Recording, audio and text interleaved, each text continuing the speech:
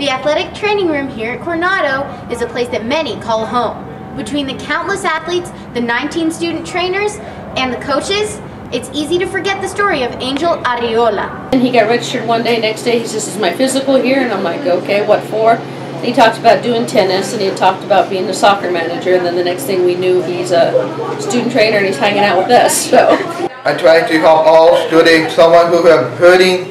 Our concern is warrior, some people or athletic is someone hurting. No. Okay.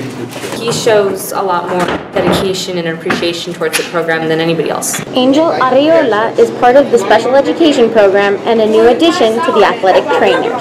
Angel transferred to Coronado after doing athletic training at Austin High School, where he had met athletic trainer Emilio Araujo, who has developed a strong bond with him. It was at the urban track meet, and he came over to help because it was a big track meet, and he was just all over the place. As soon as anybody would come up and ask for ice, he would get up and do it, or whatever they needed, he was ready to do it right there and then. He put them on notice, he put them on their toes.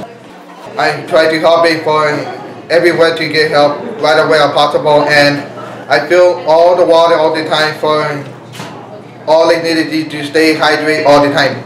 Despite his deafness, Angel has a love of athletic training, and his passion is pushing his fellow student trainers to work hard and better appreciate training. he's just gung ho. He asks, "What can I do? Can we do this? Or we got to go to here?" And it's just funny. He goes, "I'm going to work this. I'm going to be here." So now they're kind of starting to step back up and quit being, I'll say it, lazy.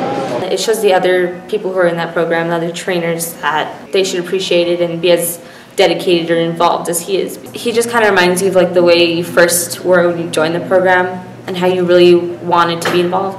Angel has not only developed a bond with the trainers, but also with the athletes.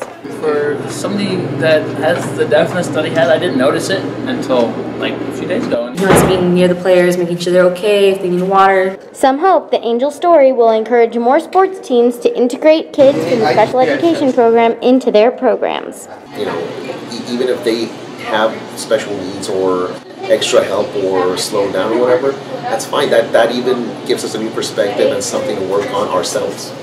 Whether it be autism, whatever it is, and it gives them a chance to feel like they're like any other student in school. Angel Arreola reminds us all that if we care about something, we can't let anything stop us. This is Rachel Coleman reporting for CTV, and back to you.